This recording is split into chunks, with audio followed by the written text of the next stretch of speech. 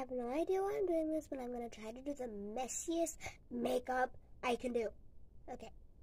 I can't tell, but I have 2 different foundations on, and I have like stripes in my face of 2 different colors. Trying to make it as red as possible. My blush as red as I can get it. This is part of my eyeshadow. I know it looks really dumb. And why do I look like I have black eyes, but instead of black, it's blue? Blue eye. The other half of my eyeshadow, I put a little bit of black and white on it.